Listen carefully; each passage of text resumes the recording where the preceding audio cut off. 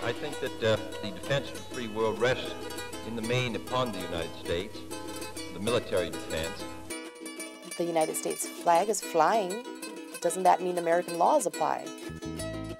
On Guam, we all believe that the democracy of the United States of America was founded upon the idea that good government rests on the consent of the governed to be governed.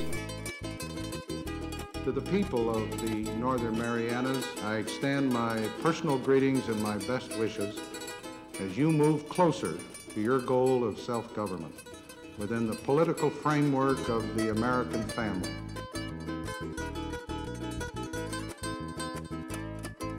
To be a colony is to really work on your psyche, you know, to make you feel less. The professor came up to me and said, Tenorio, I'm sorry, but you're not a U.S. citizen, you cannot join the ROTC. Who knows?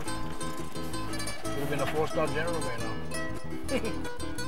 By definition, is colonial, un-American, unsatisfactory, and undemocratic. What's so special about being American citizen?